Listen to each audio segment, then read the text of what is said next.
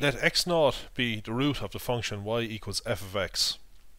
If the first derivative of the function at x0 is not 0, then we say that we have a simple root at x0. You can see that the tangent to the curve at x0 is not a horizontal line. Now in this situation here we have what's called a double root. This is the graph of y equals x minus 1 squared. When x is 1, you can see that y is 0. Now if we look at the first derivative at that root, we have a horizontal line. So the first derivative is 0.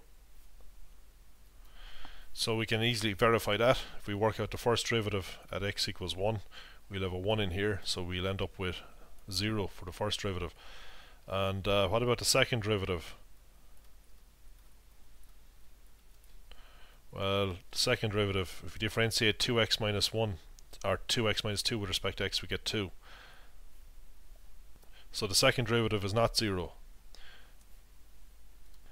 Here's an example of a function that has a triple root.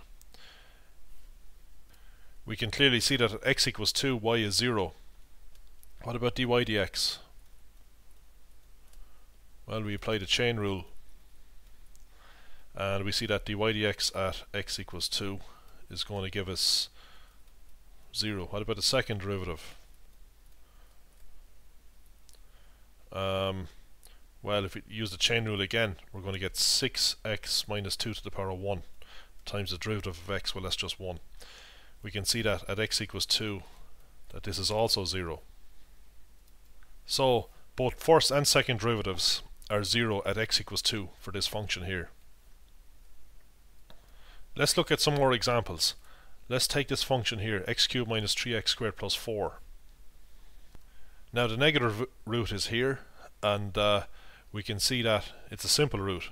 The first derivative is not 0 because the tangent here is not horizontal. At x equals 2 we have a double root. The first derivative is 0, the tangent is horizontal. Here's another example of a function whose roots are double roots. This function is got by taking sine of x and shifting it by 1 unit up. So normally the range of the sine function is from minus 1 to plus 1. So if we add 1 onto that, we see the range of this function 1 plus sine of x is from 0 to 1, or 0 to 2 I should say. Let's take the function f of x equals x minus 2 plus ln of x. Now this function has a root between x equals 1 and x equals 2. If we calculate f of 1, we actually get minus 1, which is negative. So the function is negative at 1. So the graph is below the x-axis at x equals 1. But at f equals 2, the function is actually positive. So the graph is above the x-axis at x equals 2. So that means that the graph must cross the x-axis somewhere between 1 and 2. So there's a root between 1 and 2. So if we see a sign change for a function, this function changes from negative to positive or positive to negative over an interval, then the graph must cross that interval at least once. Now of course we can keep on dividing down this interval. We could divide this interval into 2 intervals. So we could examine the function at 1.5, the midpoint of this interval, see if it's positive or negative. If you work out f of 1.5, you'll get a negative value, whereas f of 2 is positive. So that means there must be a root between 1.5 and 2, because the function changes sign. We could further divide the interval. So we could divide the interval from 1.5 to 2. So the midpoint of that interval is 1.75. We could examine the function at 1.75. We'll see that it's positive. Since the function changes from negative to positive over the interval from 1.5 to 1.75, it means that there must be a root between 1.5 and 1.75. So we can keep repeating this procedure, of course, and we'll get a smaller and smaller interval in which the root must lie. Now a much better improvement on that method is the Newton-Raphson method. Now the premise of the Newton-Raphson method is that the curve in the neighbourhood of x star, so x star is the root, can be approximated by a straight line. So we're assuming here that we have a simple root at x star, so the tangent to the curve at this root x star is not horizontal. The reason why we want this curve to be approximated by a straight line near x star is that if we draw the tangent to the curve at x naught, then the tangent will hit the x-axis at a point that's closer to x star than what x naught is.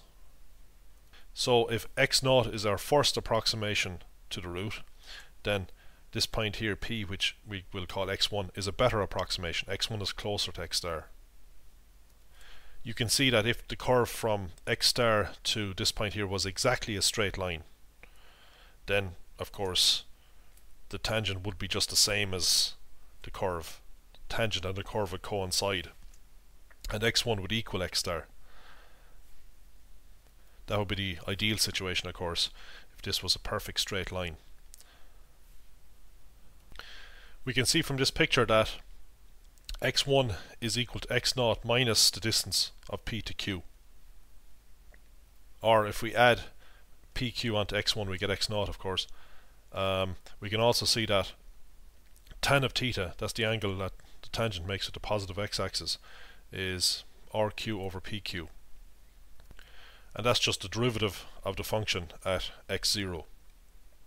So the slope of this tangent line is the derivative of the function, and the slope of any line is the tan of the angle that the line makes with the positive x-axis, the angle measured anti-clockwise from the positive x-axis. But we know that rq is just the value of the function at x0, it's just the y value of this point. So now we see that x1 is x0 minus f of x0 divided by f prime of x0. So in general, x1 will be closer to x star than x0 is, provided that this section of the curve is approximately a straight line. So we can imagine repeating this procedure. We can then start with x1 as our new approximation to the root, to x star, and we can imagine constructing a tangent to the curve at x1 and seeing where that tangent hits the x-axis, and that point will be even closer to x star than the point P is. So what I mean is the following. Like what we did here, we projected from x0 up to the curve. That was our first approximation. Now x1 is our next approximation. Project to the curve, construct a tangent like we did at x0, and we can calculate this point in exactly the same way as what we did here. So let's call the point where the tangent cuts this x-axis x2, and let's call this horizontal distance here h. So the tangent makes angle theta 2 with the positive x-axis. The tan of theta 2 is opposite over adjacent, so this is also theta 2 in here, of course. These are opposite angles. So this side here is just the value of the function at x1, or f of x1, and we divide by the adjacent, which is h. Of course, we know that the tan of theta 2, the slope of the tangent to the curve at x1, is just the derivative of the function at x1. So rearranging, we get this here.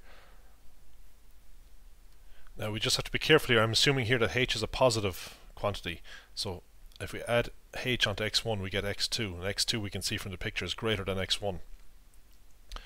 So the tan of theta 2 is f of x1 divided by h, but we see that f of x1 is negative, so the function is negative at x1, so we have to put a minus sign here because the tan of theta 2 has to come out to be positive. Theta 2 is an acute angle, as you can see from this picture. So actually h is given by this here. So we have to stick a minus sign in here. Actually we don't want a minus sign here because the derivative is positive, as you can see. The slope of this line is positive. So here is h. F of x, it's f of x1 that's negative. So anyway, there's h, so we have to add that onto x1, so that's how we get our x2. So you can see our formula for x2 has the same form as our formula for x1. So we just change the subscripts.